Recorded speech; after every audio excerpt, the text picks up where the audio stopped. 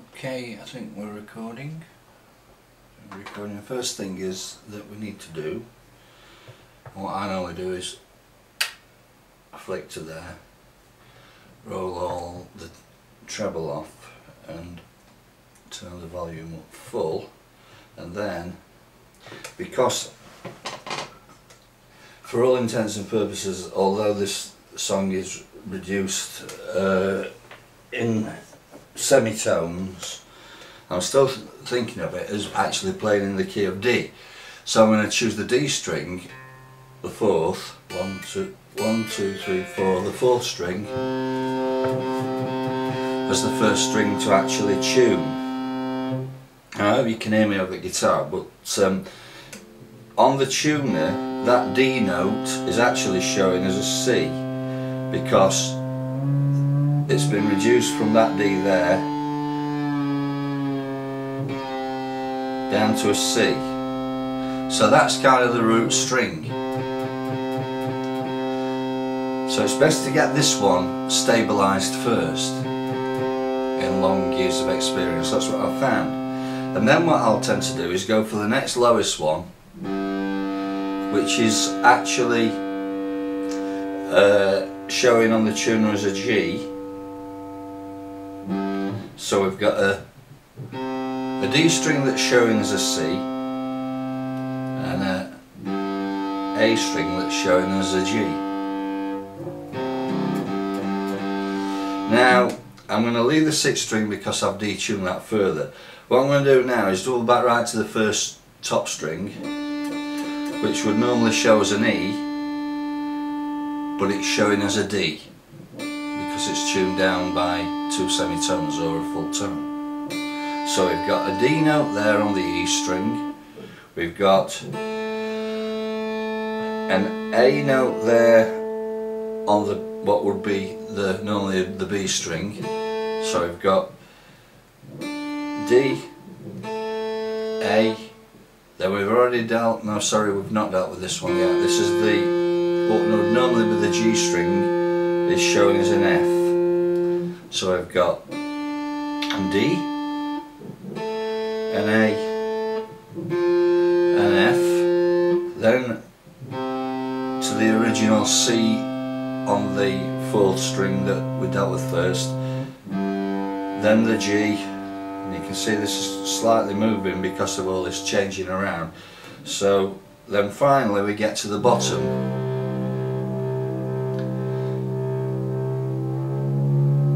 which if it was regular tuning, drop tuned, it would be a D, but we're dropping it further down to a C. So to recap then, first string, that's tuned to a D note. Second string is tuned to an A. Third is tuned to an F. Fourth is tuned to a C. Fifth to a G. And the bottom to a C. So now you can play a D major chord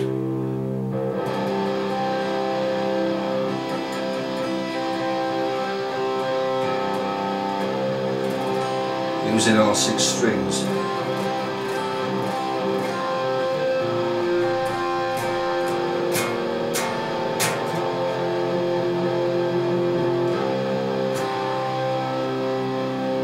It's quite a lively guitar sound. I'm just going to tone it down a little bit.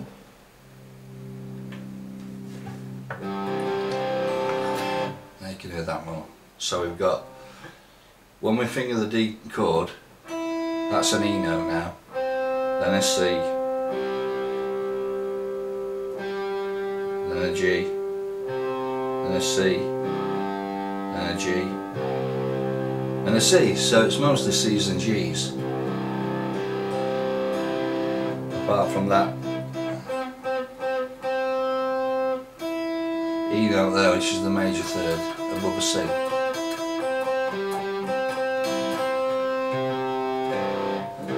So it all ends up being a kind of a ringy kind of a big sound.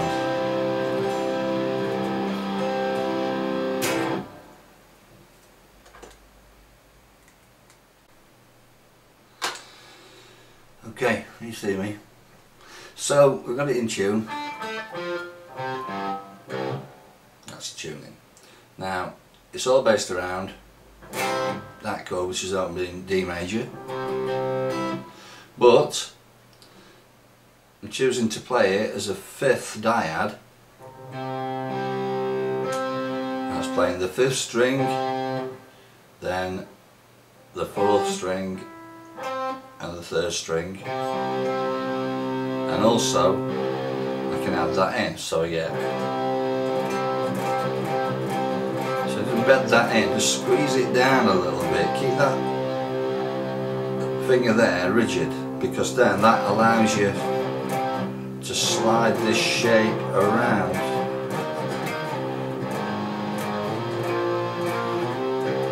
And all the time we've got that ominous bottom string ring, and I'll refer to it as a D. It's not really a D in real terms, because we've detuned it, but it's playing the role of what an open D string would play if we were in standard tuning.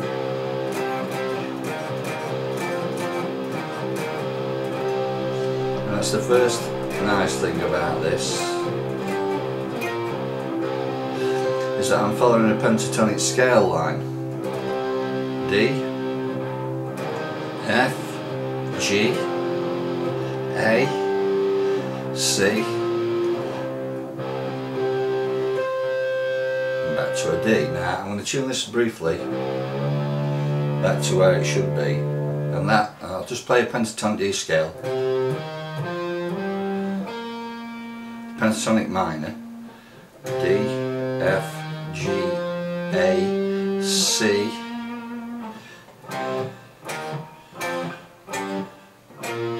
and that's playing it in dyads. In other words, a root on the fifth string there, if you can see, then a perfect fifth above that root, which is the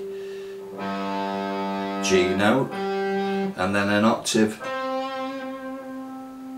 C there, C, G, C.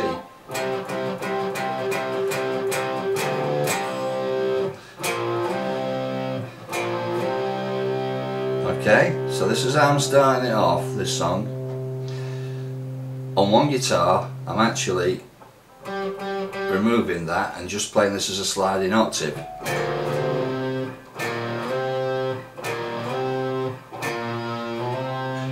So there's only two strings, the fifth and the third, sliding from the third fret, if you can see where the root is there, sliding up from the third fret to the fifth fret, and then letting it slide off. So I get 3, 4, 2, 3, 4, 2, 3, 4, 2, 2, 3, 4, 2, 3, 4, 4, 2, 3, 4.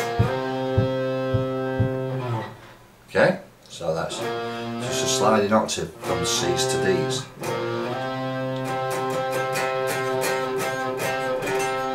And I'm kind of stroking along a line, not down here where it sounds really bright and brittle. It kind of warms up as we get to around about that. So to get the sound, that's where you've really got to play it there. Okay, so I'm going to just play that through on a loop on the drums, and it's a bit tricky because I've got to keep turning around.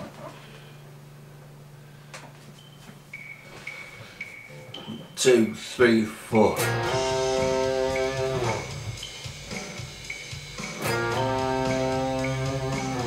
Bit of a vibrato thing before the slide.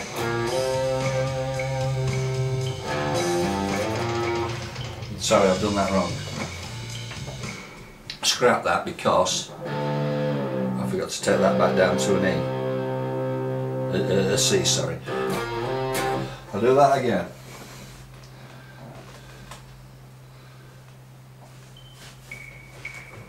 Two, three, four.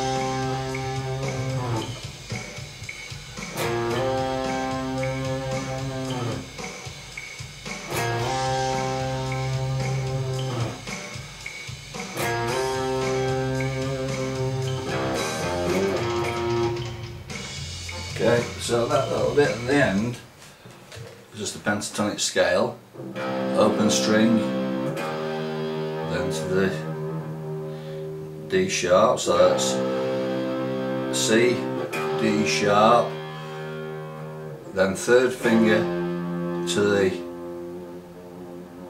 5th fret, and then hit and slide, so you get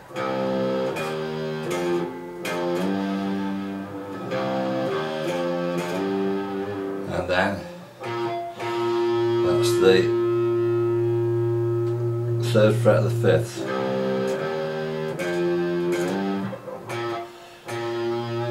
You see that?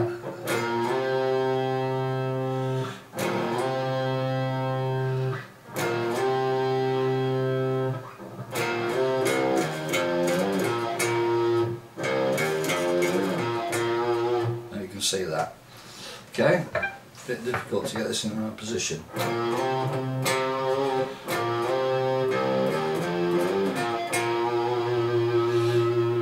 The vibrato on the end.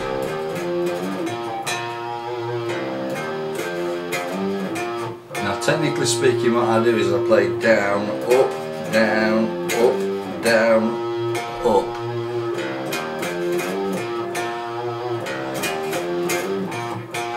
That extra bit of fluency, and because the strings are slacked off, it's easy to get that control on the vibrato. Don't go overboard, like, but it's just, and it's not this business, it's just pulling very slightly on the string and relaxing it back. I'm using my thumb at the back there to stabilise that. Now I'm not letting the guitar wobble about all over the place like this. I'm securing it with my arm so that I can keep the vibrato under control. Okay, so that's part one of all this equation. We get 1, 2,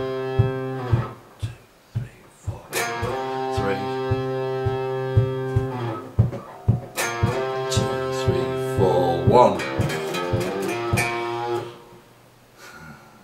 One more time. 1, 2, 3, 4.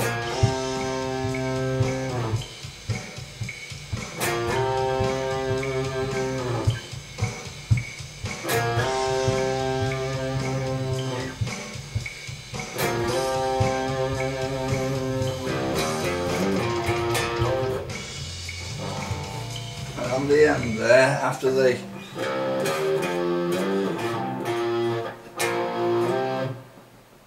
that little diad slide, and that brings the whole thing, part one, to an end.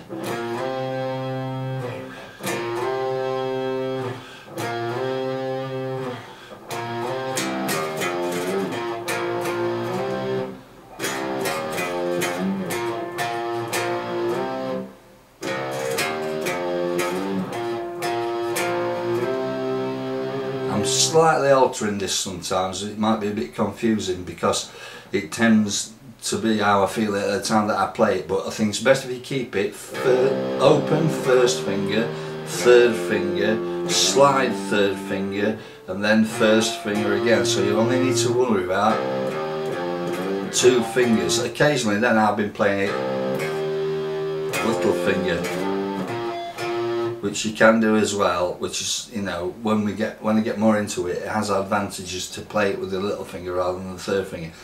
And just so you can see what the actual scale line is, it's easier just to choose 2 fingers.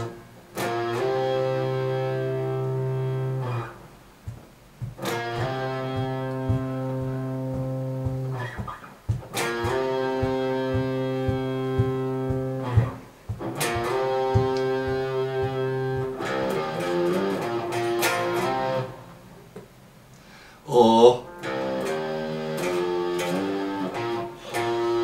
that's why I use a little finger there, because it places it in position. That's 1 and 3. This is 1 and 4. playing the same thing. Practice that.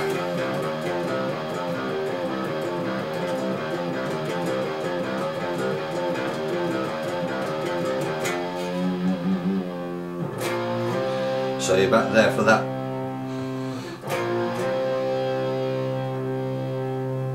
And I'm trying to get it all the strings to ring through this block of wood to make it resonate. Working it kind of muscular but under control. One more time just for a good look. 1, 2, 3, 4.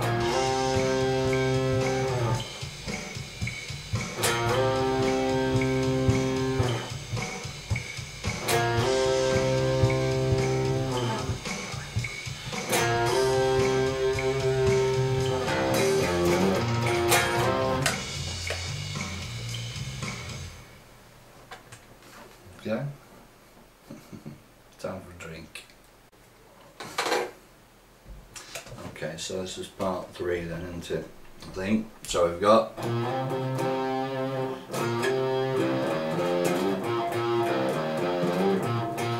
now that is actually the start of the riff cycle, but at the start it drops at the end.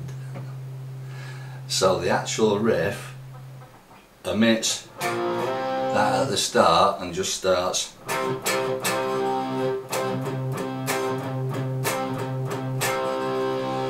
So it's a D5 dyad.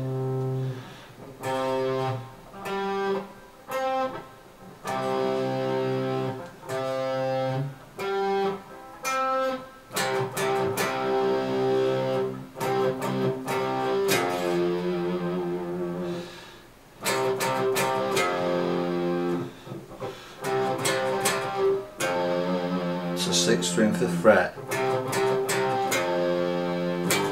and then I'm using little finger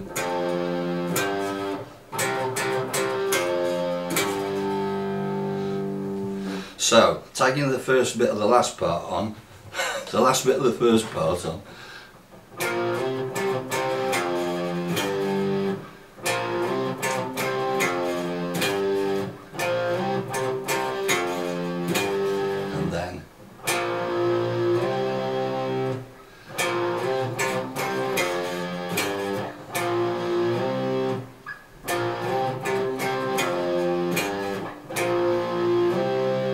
and then because we've now got a drop tuned relative 6th string, we can play 5th dyads on the 6th, 5th and 4th string by placing that as a partial bar, a bit like using a slide. If it were a slide,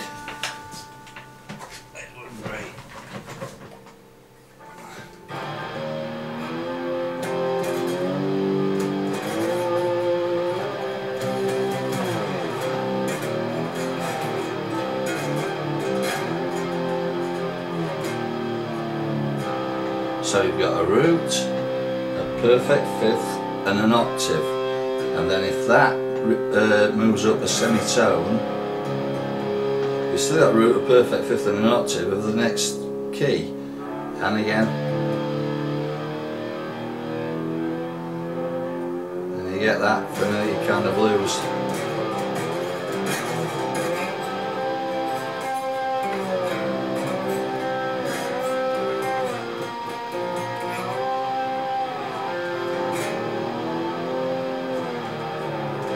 But I'm just using first finger.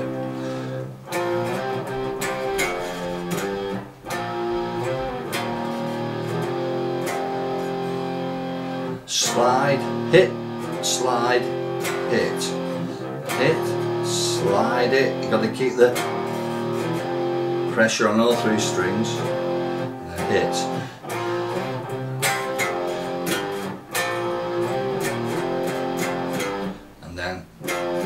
At the end.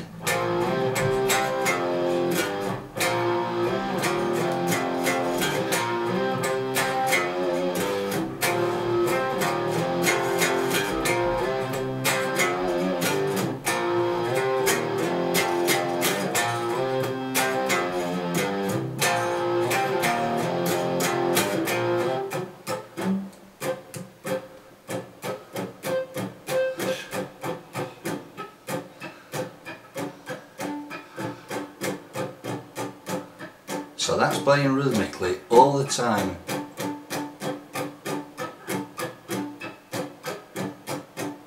If I play that against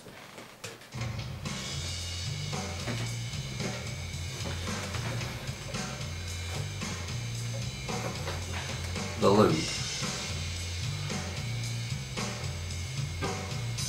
snare,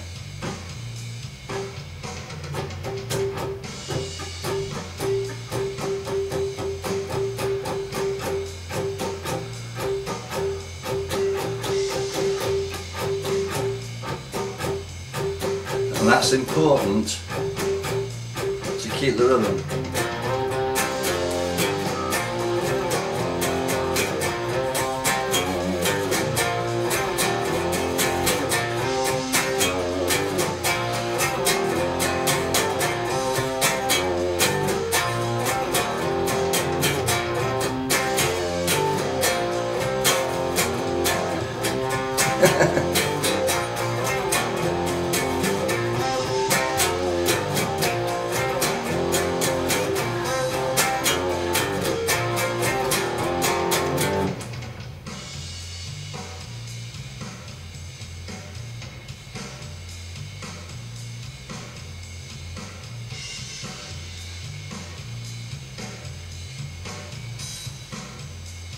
Hopefully you can hear that round again.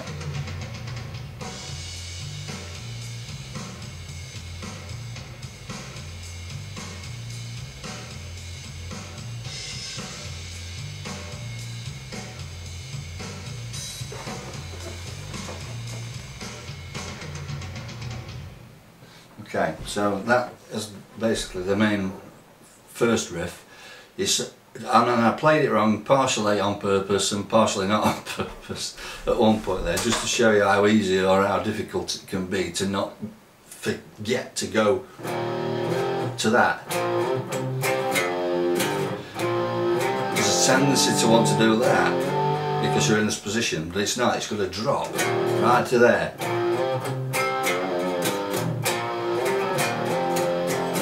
And I'm dipping the shoulder to get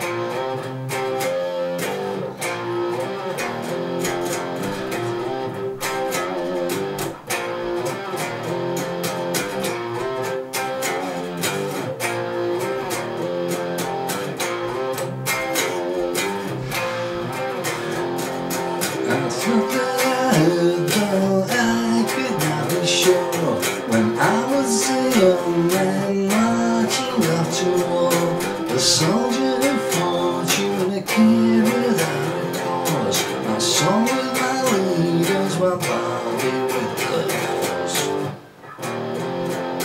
And then we'll move on to the next part.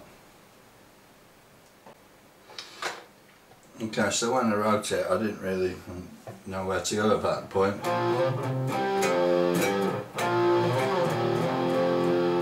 So I decided, instead of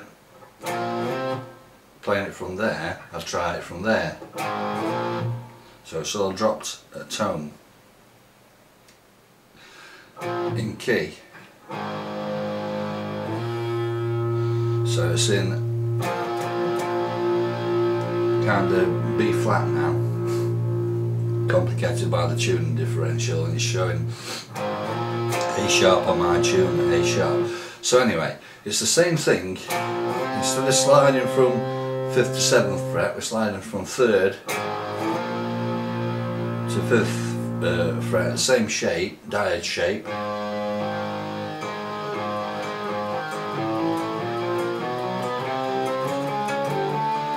With exercise.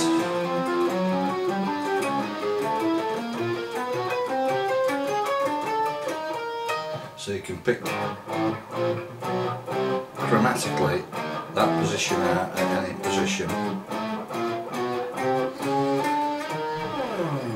But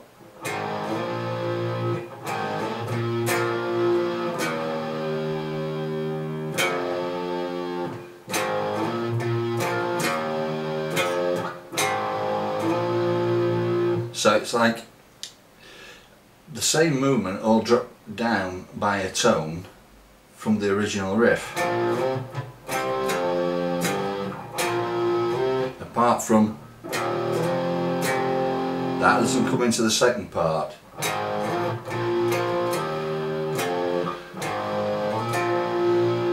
And then I'm moving up from there, up another 3 frets, and sliding up 2.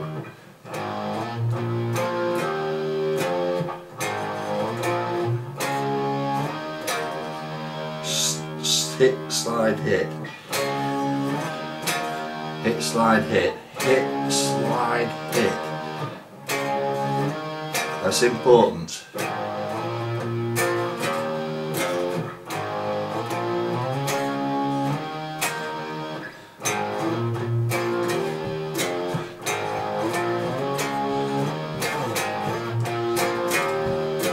Then you've got to repeat it round. So you've got to get from there right back down to there. That slide is a bit of a jump. It would normally be an F5 position to an A sharp and back to a C.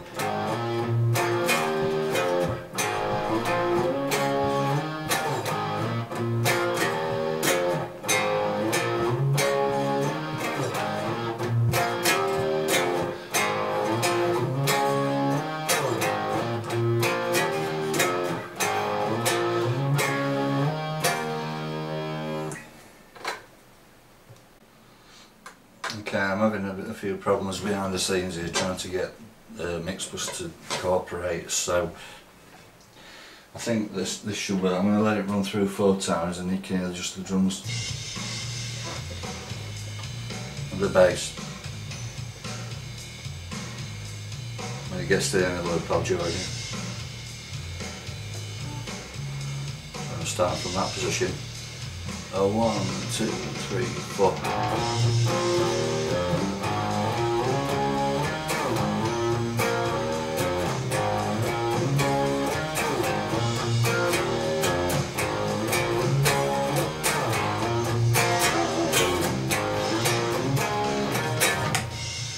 Okay, you got that bit.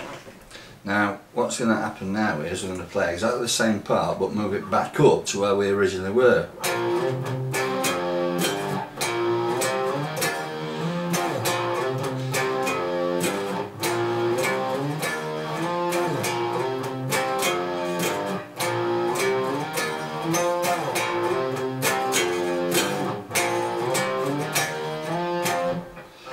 Okay, just give me 2 minutes while I set up a loop on this because the key's changed on it now.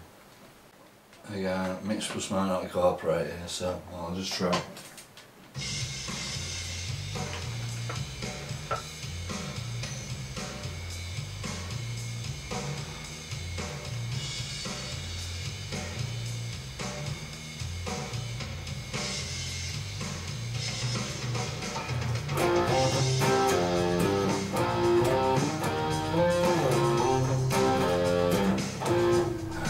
Sorry. It was supposed to loop around that.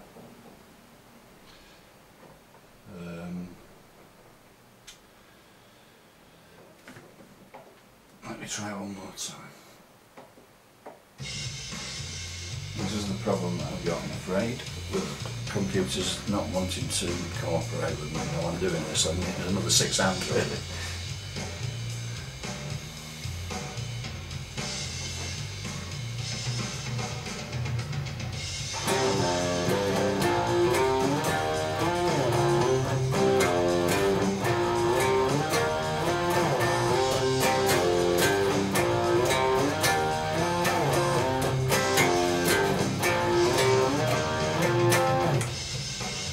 Okay.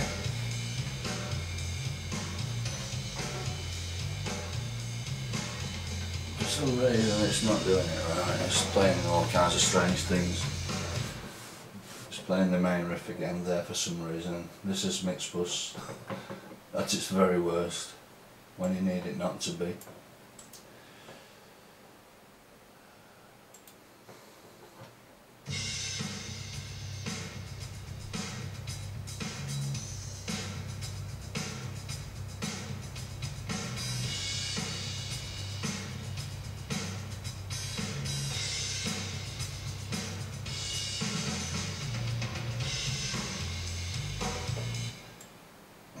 So that's that loop from the selection. This is the final piece of the jigsaw really. It's the chorus part. Normally Jimi Hendrix E7 sharp 9 purple A's chord.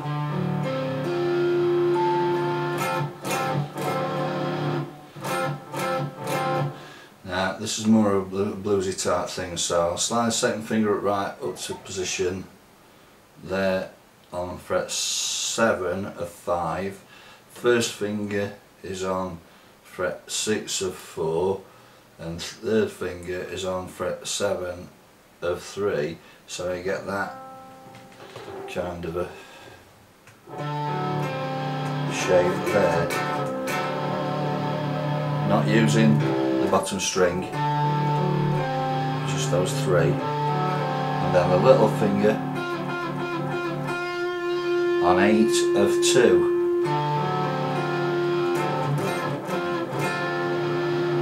And a multiple vibrato. To get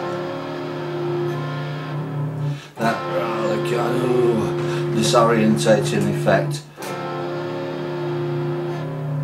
Now, what I'm going to do is show an exercise, move it all the way down to the lowest position you can still finger that. So I'm going to find there. Let's just try Tabor King's X. Sliding the shape around, which is not easy.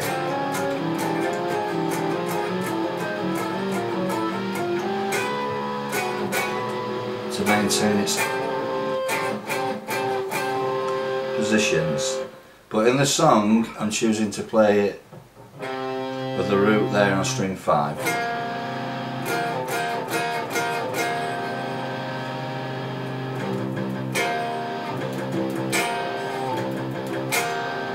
Because then I can use the bottom string, down, down, up, down, up, down, up, bang, down, up, chord, down, up, chord, just down, up on the bottom string, and then follow through with the 8, but don't play top string because you'll end up with this, which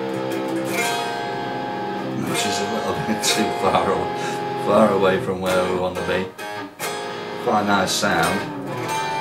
Jazzy kind of sound, but we don't want it in this. It's just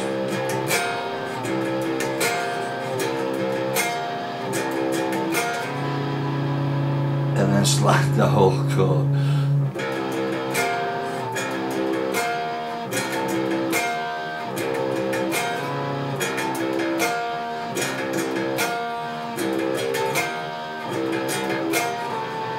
Now that's the tricky one to get. All those 4 notes still to be ringing when you've slid down rather than up, which is why it's a good idea to practice this exercise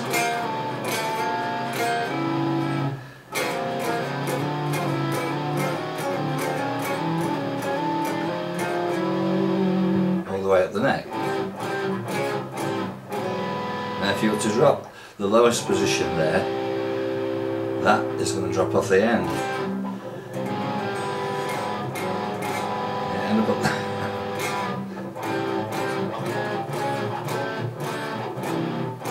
But we want this.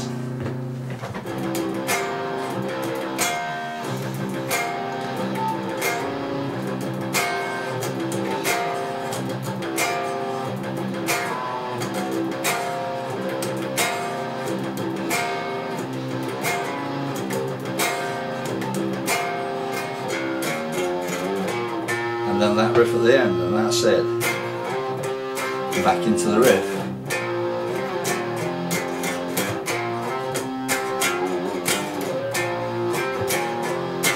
And that's it. Now this, like a lot of this song, I'm actually playing 2 guitar parts. So this riff, I'm playing like that on one side,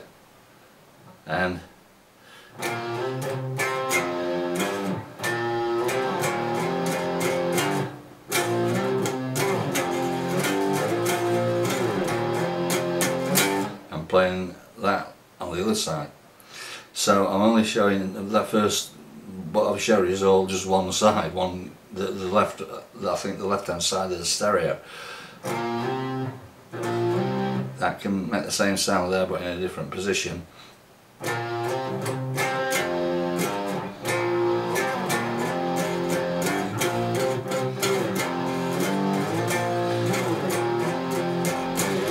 Which is a bit more tricky.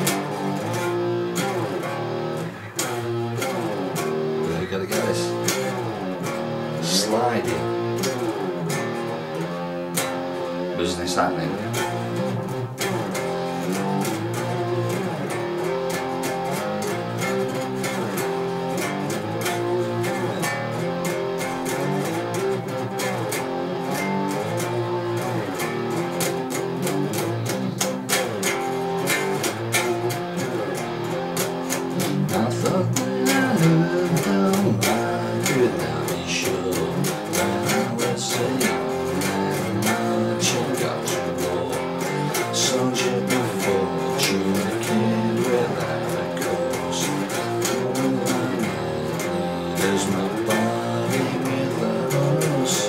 And then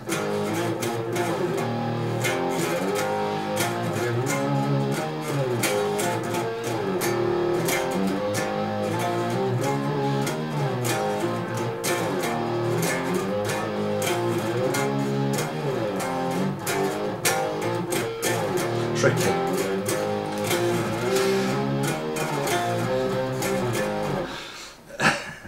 That's usually the second part. What I'm going to do is I'm going to play all the way through with the parts that I've showed you there. And I'll play that with a little finger.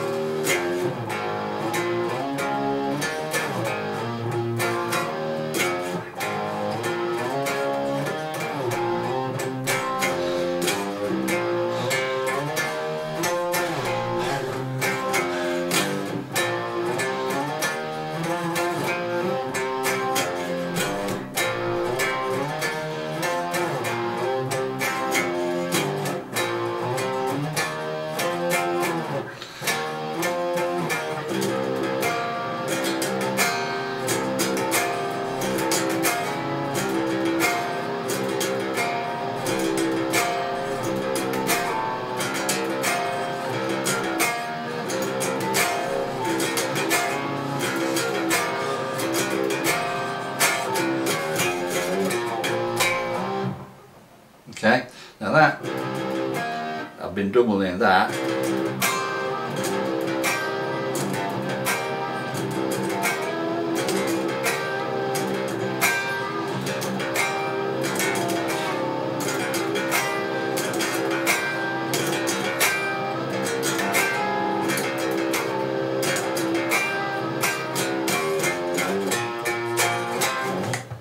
Okay, so quick drink.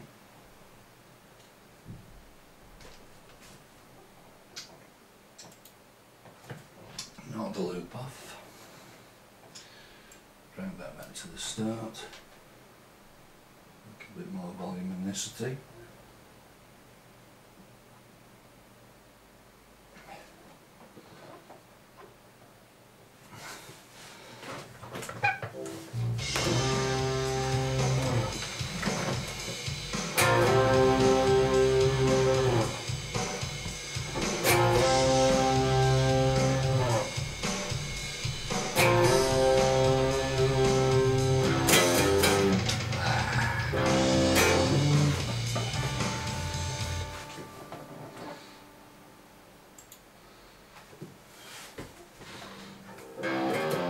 sorry, I thought I'd tune back up again then, I'll do that again.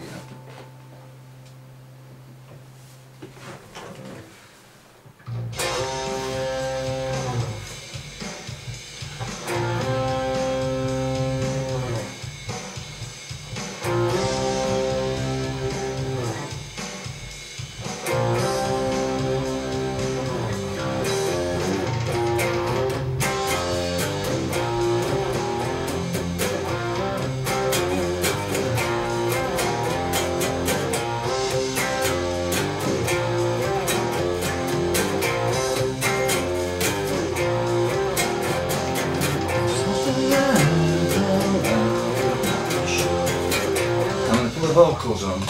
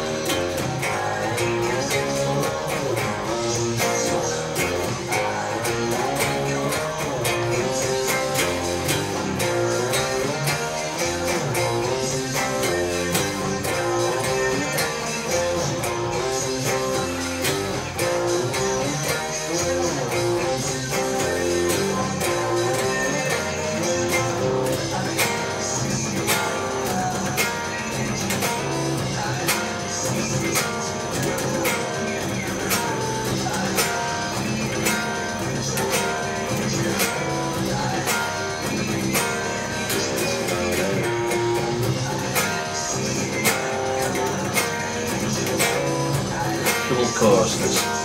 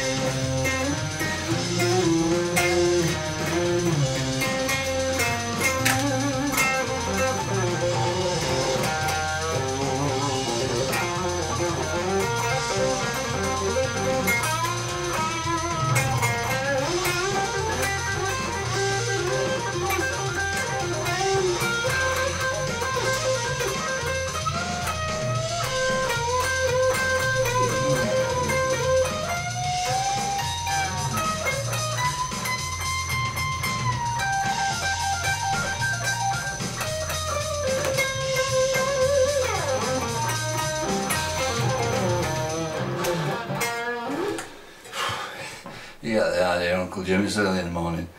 I ain't functioning too well at midday, I'm afraid, these days. But there you go, you get the general idea of what I'm getting on about here. You've got to be able to just string all these parts together and try and keep it together. I'm going to have to go and have a lie down now because I've over-exerted myself doing that, I'm afraid. Okay, I hope it's been a help for you anyway, but you know, it's still a bit of a long-winded situation, a bit difficult to do when you've only got